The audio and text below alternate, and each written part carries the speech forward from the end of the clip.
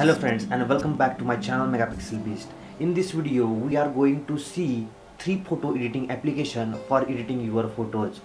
So without wasting time, let's get started. So our first application is Lens Distortion. When you open application, then you will see an option for choosing an image.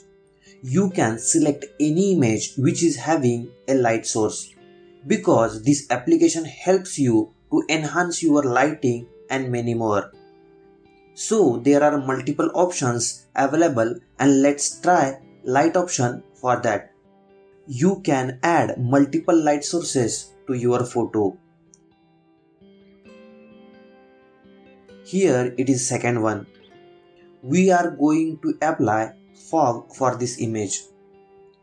You have the photo and you want to add fog, then there are some PNG images which will directly add to your photo, and so you can quickly edit and enhance your photo in different way. There are multiple settings and you can adjust as per your requirement.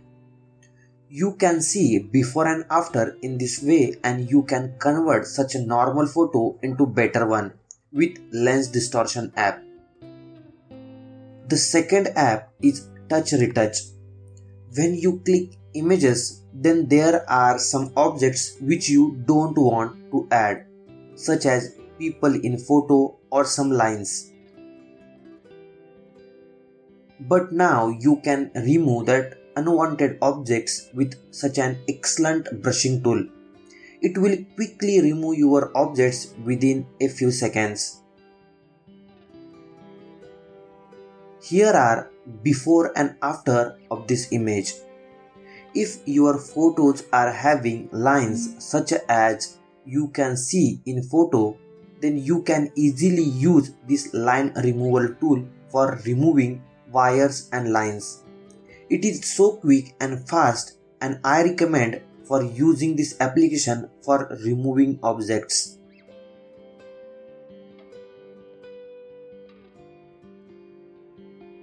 The third application is Epic. In this app, you will get a selective editing which is missing in Lightroom application free version. So you can edit a selective edit like a Snapseed, but it is having advanced tool in Epic. There are multiple settings are available, and the main feature of Epic is that you can change the sky in just one click. Let's take this image. It is clicked at night, so you can apply a sunset or night filter to create an image in a better way. Here I am trying some night filters available in Epic Photo. Here are some results of these filters.